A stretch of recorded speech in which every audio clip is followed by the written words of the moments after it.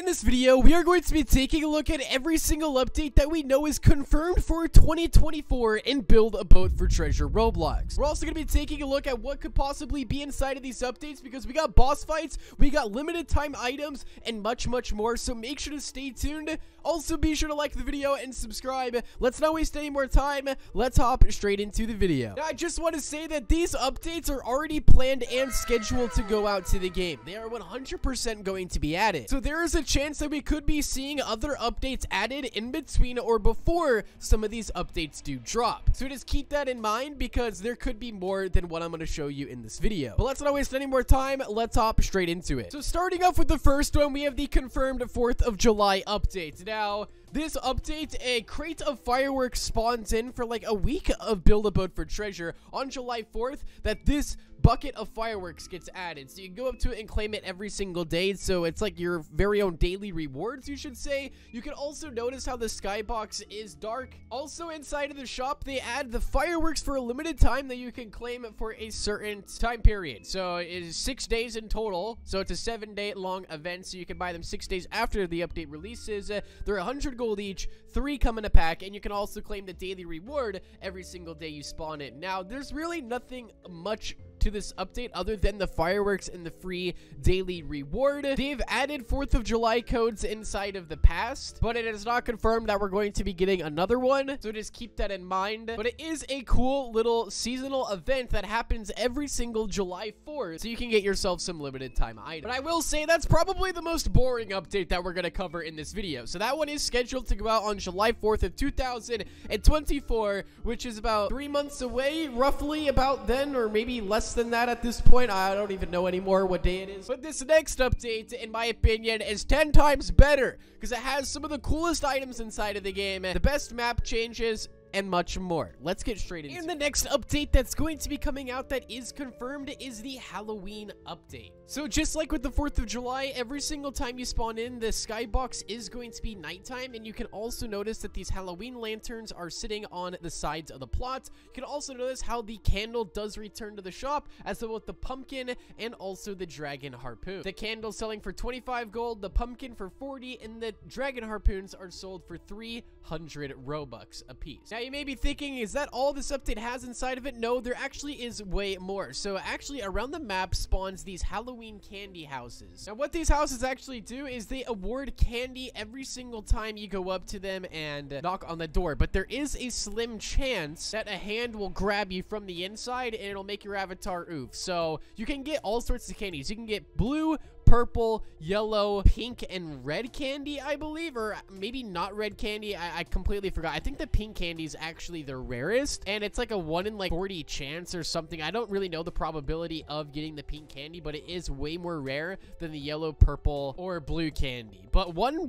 that we didn't notice was inside of this update was the red candy. The red candy was not available to get in any of the houses. Also inside of this update, returned old Halloween stages, which was this one right here, which was the graveyard stage. This is one of my most favorite Halloween stages in all of Build a Boat for Treasure Halloween updates that we've had in the past. Moving on, furthermore down, 2 other stages make a return as well. We have the night stage, which kind of is Halloween themed, but it is really awesome. The mechanics on this stage is really cool. The night statues are awesome. And then this is probably my most favorite Halloween stage that we've ever gotten, is one with the giant cauldron in the middle. This is like one of the only like donut stages we've had where it goes in a circle instead of straight forward, which is pretty awesome, I'm not gonna lie. And all around is a pretty solid update with old items returning. We have new stages and also candy that you can claim throughout the map. There was no official like changelog for this Halloween update when it did drop last October, but I'm assuming that it's going to be an automated update like the Halloween and also the Christmas that we're gonna look at here in just a minute. I mean, it has pretty much the basics of the Halloween updates, nothing too crazy. There was no boss fights inside of this one,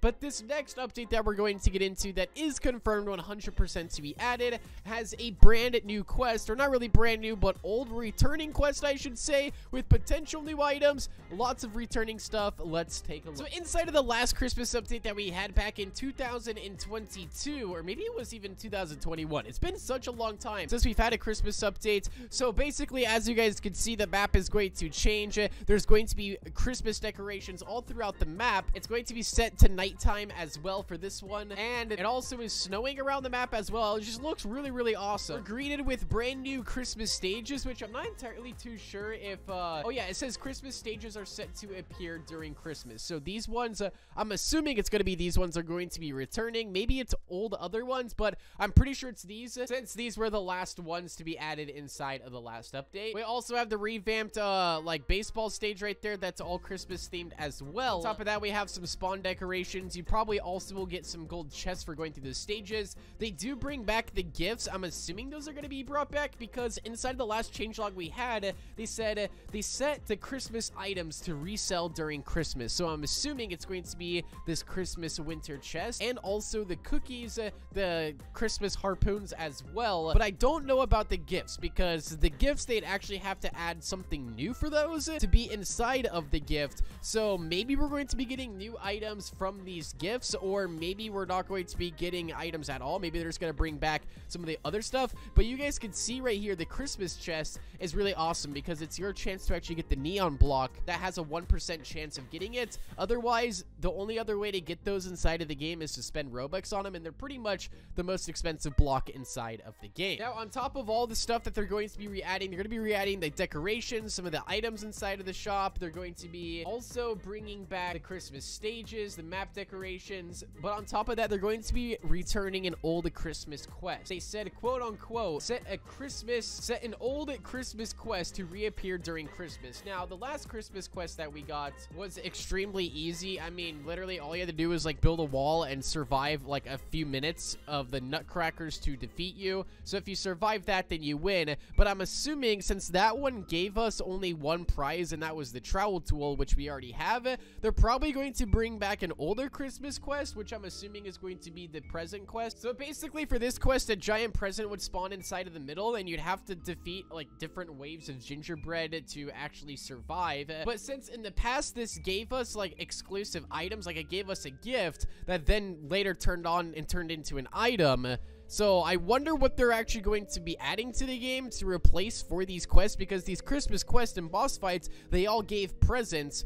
But if those presents have already been opened and into new items, it looks like they're probably going to be adding new items to the game when the Christmas update drops. Or maybe they're just going to add like gold as a reward. I'm not entirely too sure. Everything's all up in the air right now. But it is confirmed they're going to be returning back the Christmas quest, Christmas stages, Christmas decorations, and the Christmas items.